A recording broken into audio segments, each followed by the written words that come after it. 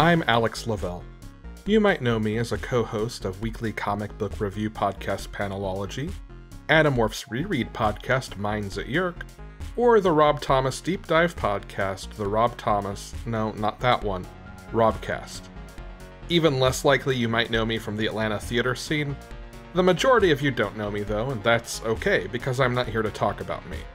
I'm here to talk about my love for Tales of Symphonia. I don't remember exactly how Tales of Symphonia wound up on my radar. I had never heard of the franchise before Symphonia. In fact, only two earlier entries had made it to the US before 2004, Tales of Destiny and Tales of Eternia, released for the PS1 as Tales of Destiny and Tales of Destiny 2.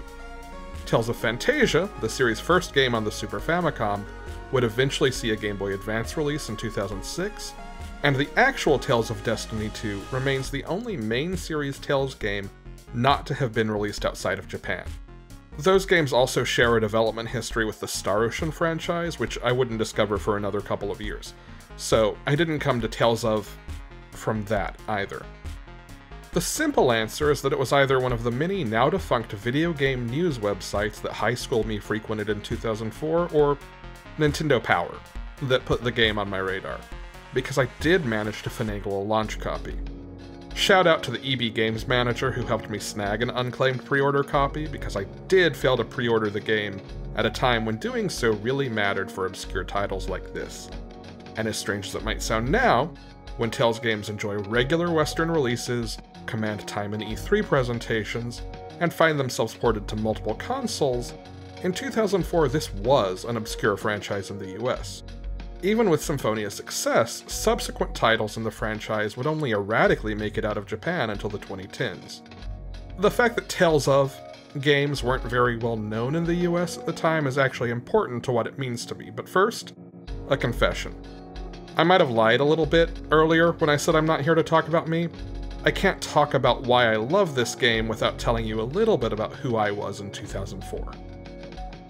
I've played video games my entire life. I got an NES for Christmas when I was 2 years old. In retrospect, this clearly was an excuse for my father to buy the latest gadget, but I definitely logged more time on it than he ever did.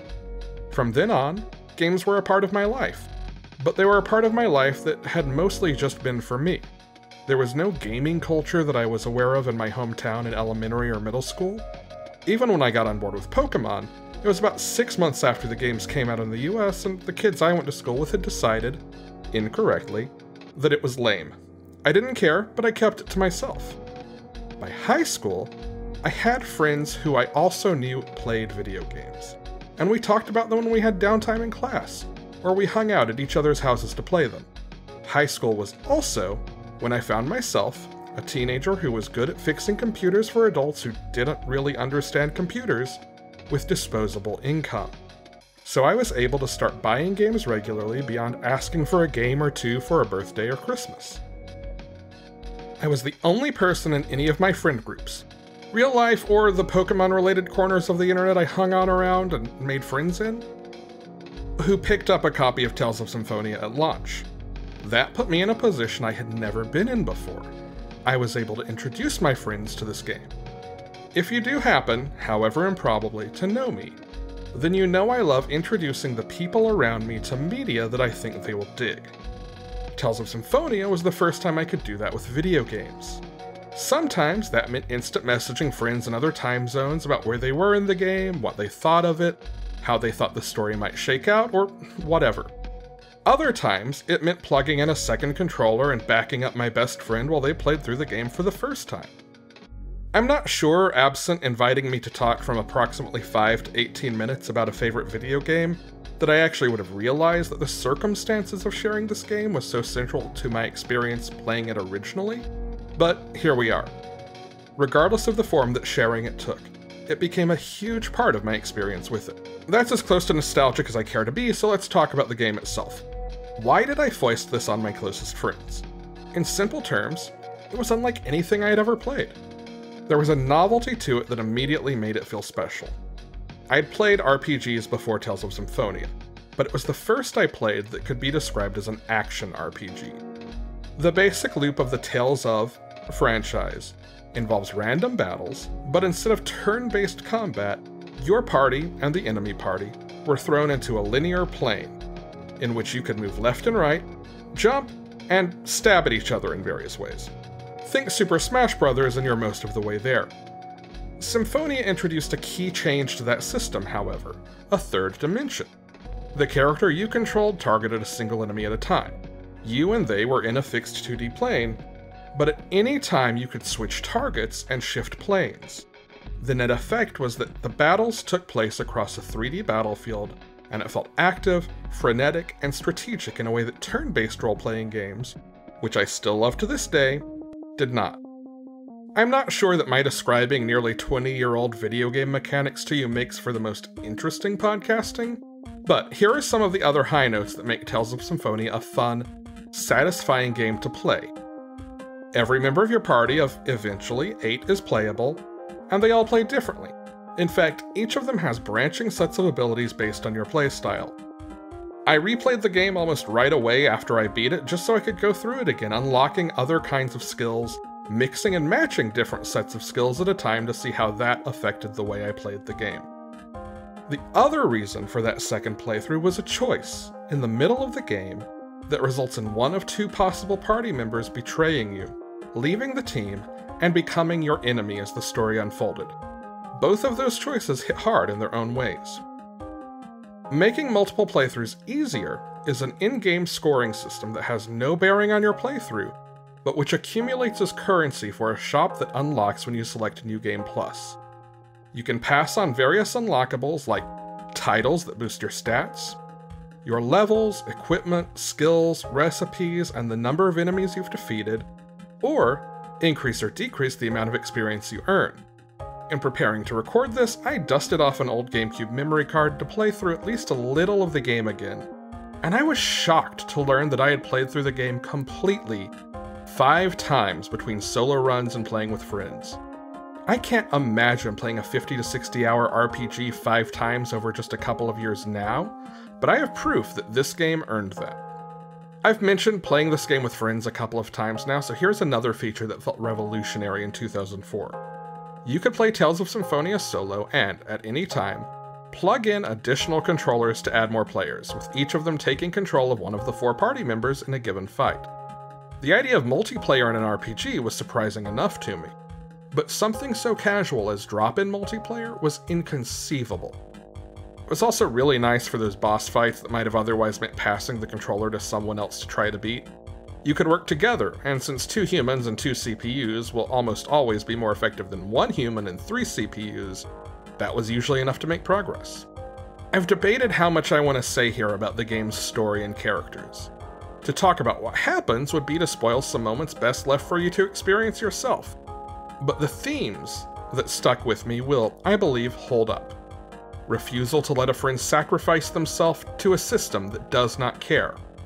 Imagining a future that's better than the present. Refusing to accept suffering as necessary, and fighting back against the systems built upon it. I cannot, in good faith, claim that my 17-year-old self played Tales of Symphonia and immediately became more politically conscious. But looking back on the game, my appreciation for it is only strengthened by its focus on these themes. And don't get me wrong, I'm not here to claim Tales of Symphonia was the first game to find a way to make social stratification literal through its storytelling choices. It wasn't even the first Tales of game to do it. It just did it well, and it did it memorably. As for its characters, they're all pretty great. Shout out to the one true Kratos, no matter what God of War tells me, and the swift-kicking Regal Bryant, a former prisoner who chose not to fight with his hands because he values metaphor. I felt compelled to learn to play as each and every member of the party, not just because they all handled differently, but because I liked all of them. And I spent enough time with each of them to handle the single-player Coliseum mode as any of them. All get strong character moments throughout the game and feel distinct in combat.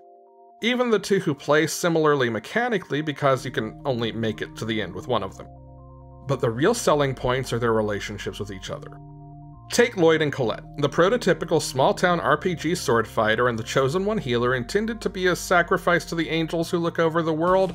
That sounds much weirder out loud than on paper, but that's RPGs, folks.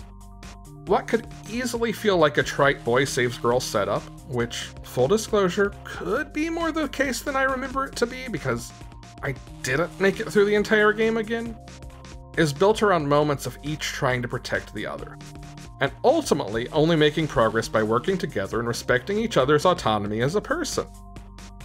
I've buried what would have been the lead in 2004, but Tales of Symphonia is a gorgeous game. I'm sure that the cel-shaded style choice came out of necessity given the GameCube hardware's constraints, but not only was this one of the best looking games of its generation, it actually still looks surprisingly good. And at the time, seeing the cartoony character models that looked recognizably like their concept art felt revolutionary. I've hung my living room TV on a wall in a way that does not let me access anything but HDMI ports. So I played this using a cheap HDMI adapter that plugs into the Wii. I expected that trying to run this game into a fairly new 4K TV through that adapter would age it into dust. But actually it still looked good. Really good. No one's going to mistake it for a contemporary game, least of all the overworld map where generic sprites do the heavy lifting as you travel between cities, dungeons, and other locales. But inside of those places, and in combat, it remains smooth, stylish, and vibrant. With Tales of Arise coming out later this year, I've noticed more talk of Symphonia lately than I'm accustomed to, whether in the form of folks online mentioning it as the franchise's high watermark, or in the recent announcement of a Lloyd Irving Mii Fighter costume for Smash Bros. Ultimate. On an aside, I can also credit Tales of Symphonia for my fondness, casual as it may be, for fighting games. I've also been surprised at just how difficult it is to play Tales of Symphonia as a console gamer in 2021.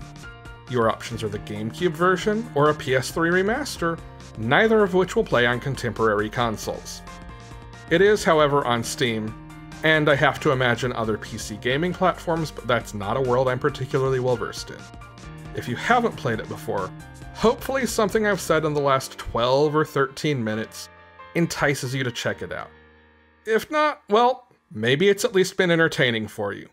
But either way, happy gaming.